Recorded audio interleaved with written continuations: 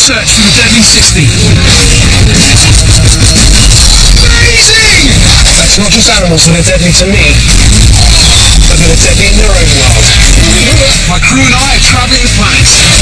And you're coming with me every step of the way!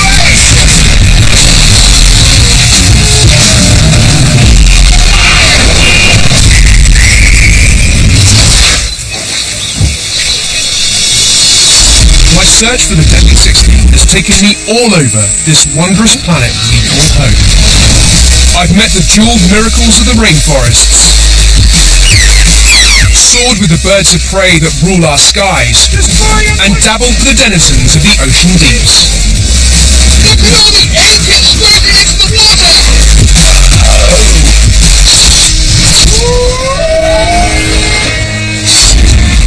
In this program, I've chosen some of the deadly animals that are also on the endangered list, which means they're threatened through loss of habitat and at risk of disappearing from the wild forever.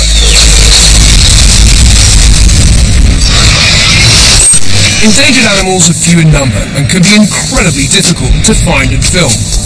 One mysterious bird of prey chooses to live as far from human beings as it possibly can. So to find one, we had to journey deep into the rainforests of Panama. This is where our adventure really starts. When this plane goes, we're stranded out here in the forest. No going back now, Nick. All aboard the big pink fun bus. Then on foot with horses to share the load. A magical mystery tour in search of probably the most powerful bird of prey. The harpy eagle hunts the rainforest treetops, armed with talons longer than a grizzly bear's claws. It uses these fearsome daggers to pierce clean through the skulls of monkeys and sloths. The world's heaviest eagle needs vast areas of untouched forests in order to get enough of its chosen prey. But as human beings cut down the forests and move into the harpies' hunting grounds, there's simply nowhere left for the harpies to go. It took us 3 days to penetrate into untouched forests and the realm of the Eagle King. It's pointing at something. Pointing up. That way. I think that's where the nest must be.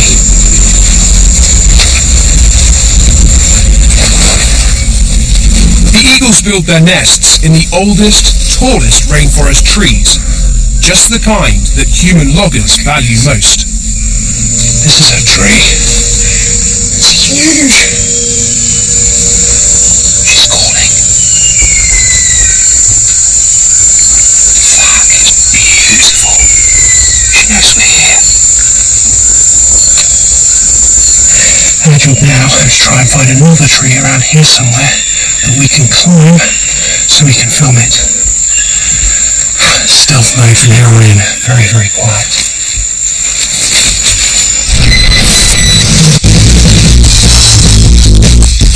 The eagles above may well have chicks. For such a rare bird, they're incredibly precious. We have to move carefully so as not to disturb them. This is actually really exciting. I'm about for the first time to get right up above the forest canopy. This is a magnificent tree. It's probably as high as a 16-story building. And from up there, I'm really going to get an eagle's eye view of what this forest really looks like. There we go. Higher and higher into the treetops, where eagles dare.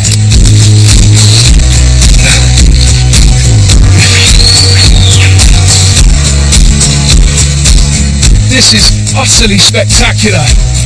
I'm just coming into the part of the canopy where the harpy eagle hunts. It's so thick, so dense up here. It's incredible to think a bird of that size can just swoop in and out of all of this vegetation and snatch a monkey off a branch. Now that's something I'd like to see. Right, let's get the bins out, see what we can see.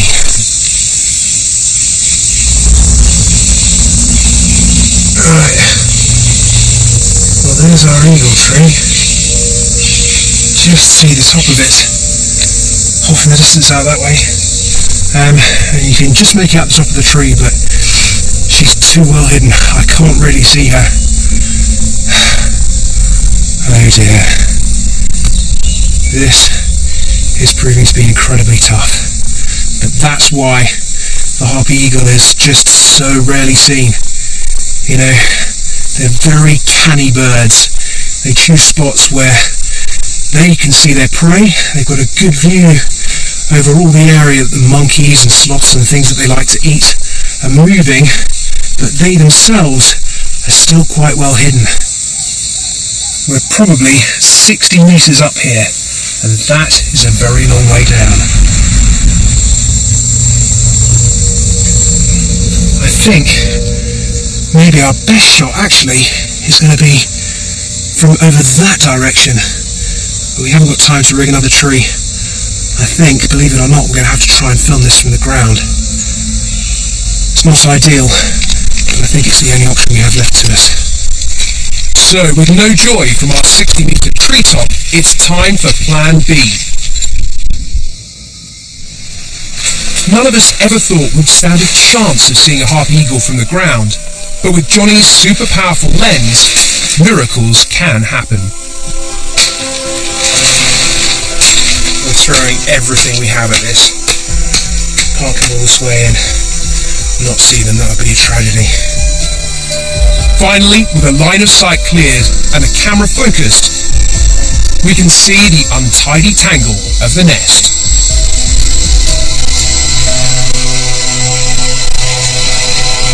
And then, with a swoop of a mighty wing, the most powerful eagle on Earth lands above us, standing guard over her eggs or chicks. Well, that's better than I thought we'd get from here, Johnny, I have to say. That's pretty good. It's nice to see a bird, huh? Yeah. What we're looking at here is probably the biggest eagle in the world. Wingspan 2.1 metres. That's like if I was to stand up and then hold my hand up in the air, it would be about that long. And she is magnificent. Well, it's cost us several bucket loads of sweat each. But finally, we've got our view of the harpy eagle. This is something I honestly never thought I'd ever get a chance to see. The most powerful, one of the largest birds in the whole world, and also one of the rarest. People spend their whole lives in these forests and never get a glimpse like we're seeing now. And there she is, stood up there in the nest with possibly chicks, possibly eggs, but whatever, hope for the future of harpy eagles. Harpy eagles would once have ruled the skies over much of Latin America. But these forests that once rung to the piercing sounds of eagle calls are now dominated by the sounds of chainsaws. We're cutting down a football field-sized patch of rainforest every second. Our insatiable demand for wood, for furniture, building, paper, cardboard is bringing these ancient forests to the ground. When my parents were young, there were half as many people on the planet as there are now, and our numbers are still increasing. As we spread out, the spaces for wildlife get more and more squished. There's perhaps nowhere on Earth this is happening as fast as in Madagascar. It's a unique island with bizarre wildlife. Almost all of the island of Madagascar was once covered in lush green forests rammed full of unique wildlife. Over recent years, though, the human population of Madagascar has been soaring, and in order to make way for all those people and their crops, those forests are being systematically cut and burned down. If it continues at this rate, then in my lifetime, there'll be simply nowhere for the wildlife to go.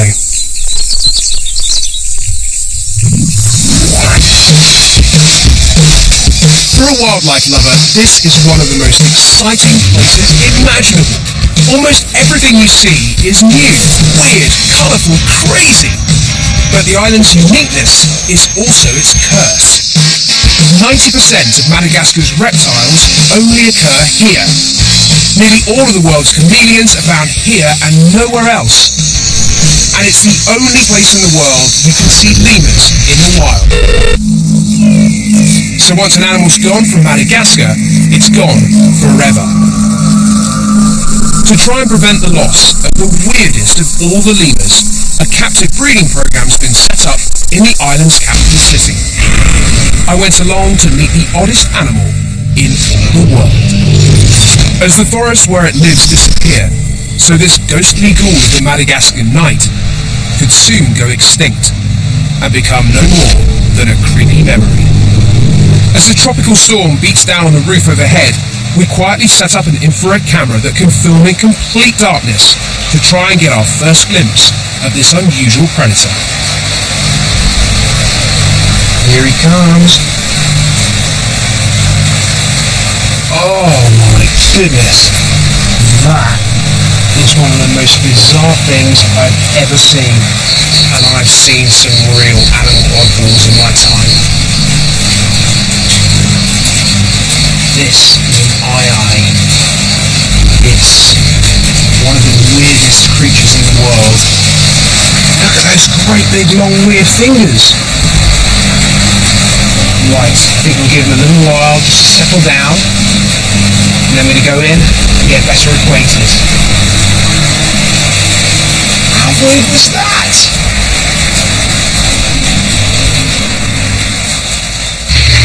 This gremlin-like creature is totally unique, possessing one of the most specialised weapons in the natural world. Take a look at this. That's not a dagger it's carrying around with it, that's actually one of its fingers. This skinny, twig-like finger drums against the tree trunk, while super sensitive ears are tuned into the rustlings of any potential prey hiding inside. If there's a meal to be had, the eye will find it. Once locked on, it unleashes its awesome chisel-like teeth, and they make short work of the bark before poking in that deadly digit and hooking out that juicy meal. Ooh, yuck!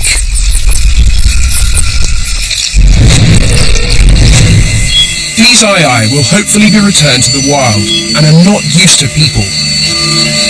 They're bound to be nervous as I enter the cage.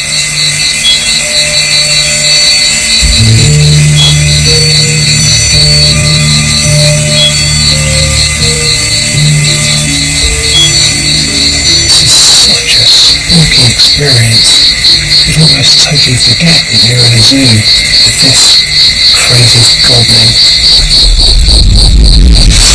Crikey! I actually thought my finger was something edible for a second there. When it comes down to it, they are pretty fierce. Though it looks like someone's sellotaped together a squirrel, a bat and a beaver, the eye is actually a primate and distantly related to us humans. Just using that finger to dig out little grubs underneath the bark. It's crazy.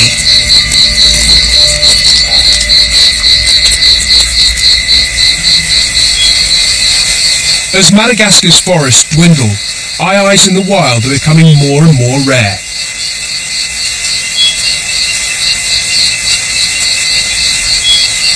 Perhaps their only hope lies in places like this, where males and females can be brought together in a safe environment and encouraged to breed.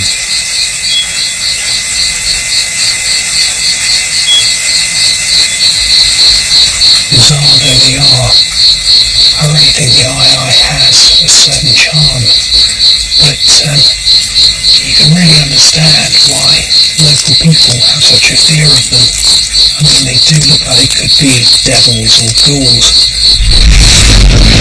That is one of the reasons why local people will kill an eye as soon as they see it, because they consider them to be taboo or bad luck. My only opportunity of seeing an eye was to come here to this zoo.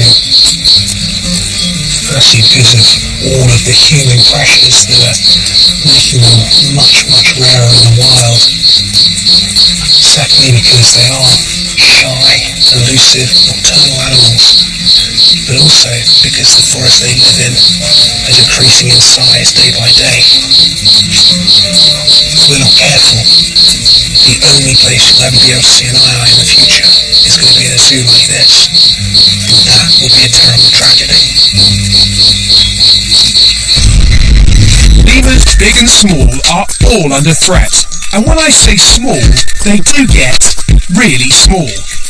This is the Maddenburst mouse lemur, the smallest primate on Earth. And you can see how delicate, how fragile an animal like this is. And really, it's horrifying that these creatures are at risk because of us. These forests around us now here in Madagascar are disappearing at a terrifying rate.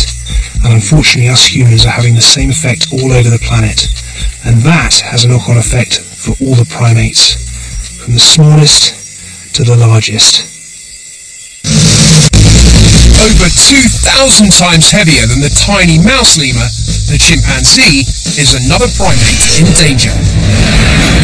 Uganda is one of the best places left to have breakfast with our closest relative. We've teamed up with expert local trackers who are taking us deep into the forest. One of our guide reckons there's a tree down here, a fig tree, that's in fruit right now. And it... Oh, yes. Prints. We've already harvested. So there's some really, really clear prints and very fresh as well. Those are this morning, for sure. So they're close. Go.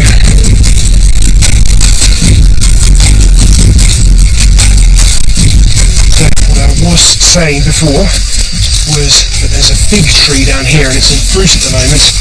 So this would be a really good place to try and find the chimps. And as we get closer, we find another clue. That's a fig, which has been left behind by a chimp. It's another good sign. All the signs are pointing this way.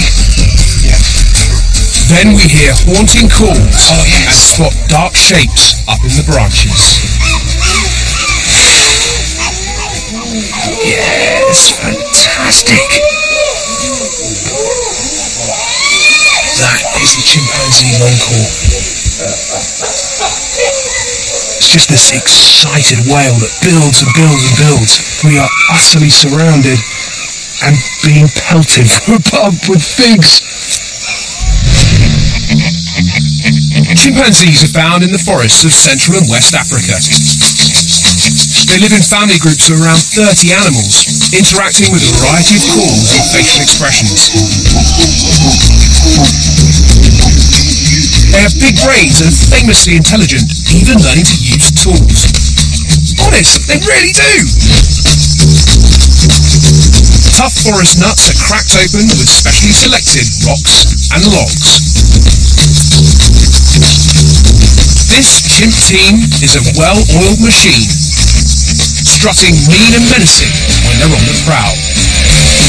Being able to solve complex problems is a valuable asset, and in the depths of the forest where humans rarely roam, it puts chimps at the top of the tree, in a manner of speaking.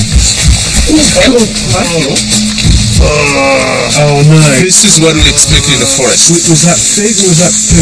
No, it's fake. No, it wasn't. I'm sorry, Ronald, but that is not fig. That is chimp poo, and that just clouted me right in the face. I have a feeling this is how our day is going to go. What I can tell you from looking at this dropping is that at the moment these chimps are feeding almost exclusively on fig, but that isn't always the case. In fact, here, less than half of the chimp's diet is made up from fruit. What they actually feed on an awful lot of the time is monkeys and even small antelope. Chimps are well-drilled hunters, and their favourite prey are colobus monkeys. These leaf eaters are smaller and more agile than the chimps, but they can be cornered and caught when chimps use their team tactics to round them up in the trees. Several males will chase their prey into an ambush, Then the hunters gather around to share in the meal. Meat eating may look gruesome, but the protein in the meat is a vital part of the chimp's diet and helps to fuel those big brains.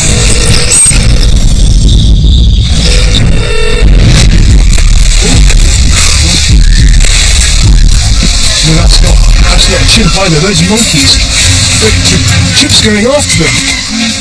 No way! There's a couple of vervet monkeys just came into the corner of the tree here, and the chimps didn't like it and just went straight for them. The monkeys have got away though, they're heading off this side. The branches coming down, figs coming down, poo coming down.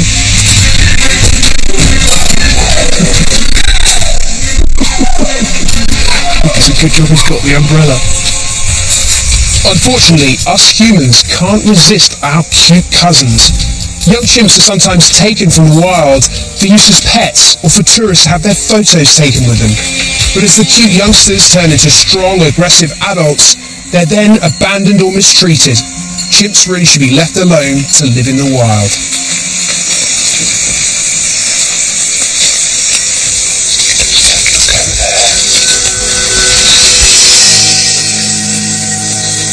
There's something weirdly prehistoric about this whole experience. I just feel like I've been transported back in time. Humans and chimps share a common ancestor. They're our closest living relatives. When you're this close to them, there's so much about their appearance, about their gestures, their facial signs that's very, very human. It's not just chimps that are endangered. Of the 630 species of known primates, more than 300 are threatened with extinction. Loss of habitat is the main threat to their existence, so it's important that whatever little forest does remains safe. Anti-poaching patrols try to do exactly that. They remove illegal traps and snares to try and protect the animals of the forest, and that includes one of its largest and unfortunately rarest inhabitants. The mountain gorilla. Found in the forests of Rwanda, Congo and Uganda, these majestic animals are around 10 times stronger than I am. But gorillas are peaceful vegetarians and only aggressive when protecting their families. Nowadays though, the mighty male silverback gorillas are not merely putting their lives on the line to fight off leopards or other natural predators. Instead, they're facing human foes, and even the power of the silverback can't fight off a poacher's bullet. High in the Ugandan cloud forests, I creep towards a group of gorillas with my heart thumping in my chest. As we start to get closer, you'll hear the guides making little reassuring noises, so the gorillas know what's coming, know that it's not a threat. I can see the bushes moving just ahead of us. I'm kind of shaking, half with excitement and half with a little bit of trepidation.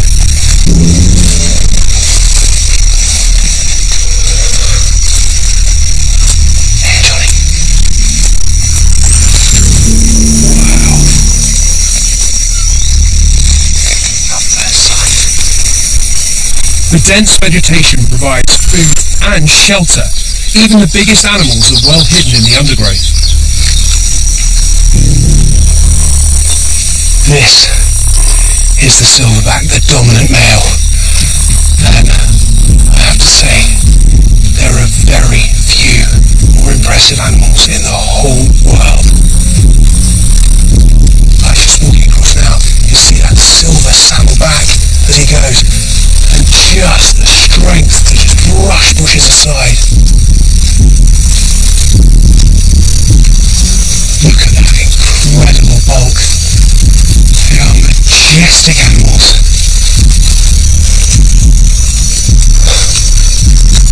This is the absolute typical habitat that you find gorillas in. Very, very thick, very, very dense.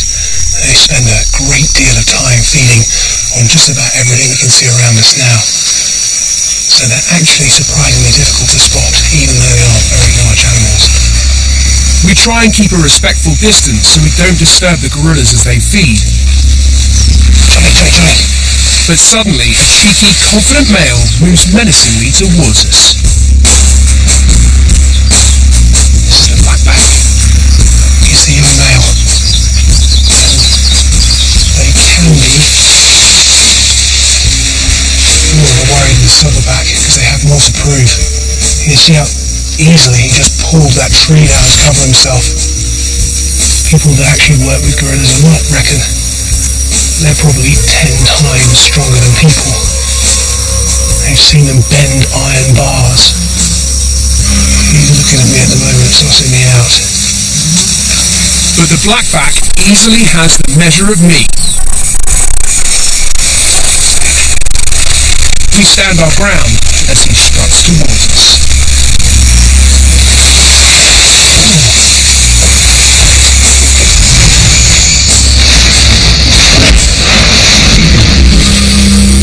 Right, well that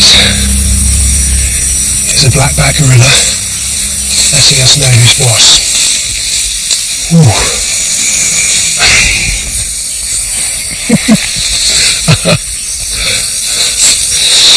Yeah, that was quite a left hook. I'm quite glad it didn't go a couple of inches to the right.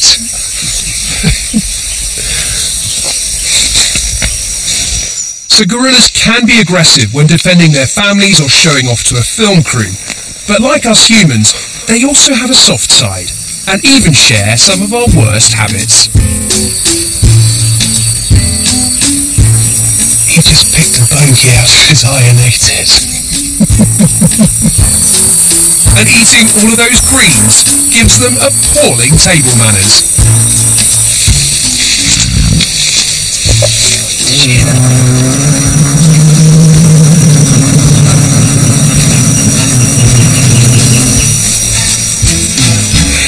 Honestly, Nick,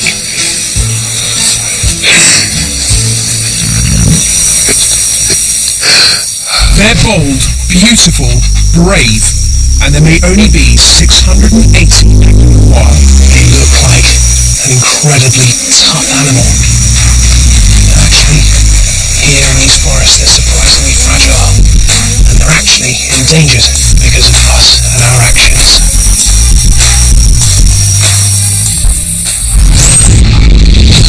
Mountain gorillas could easily go extinct within my lifetime, along with thousands of other sublime species of animal, and once they're gone, they will never return.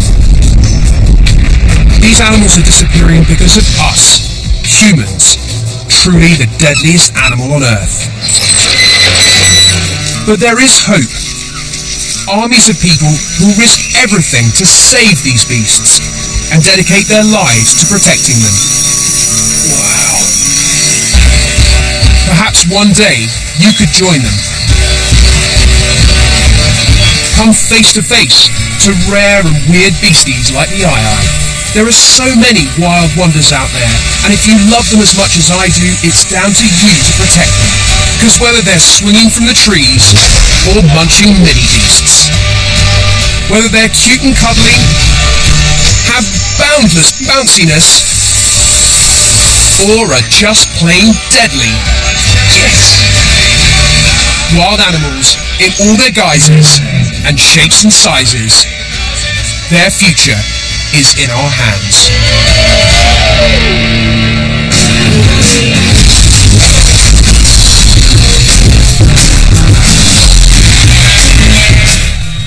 We're climbing great buildings here on BBC HD tomorrow night from 6, but back to tonight and more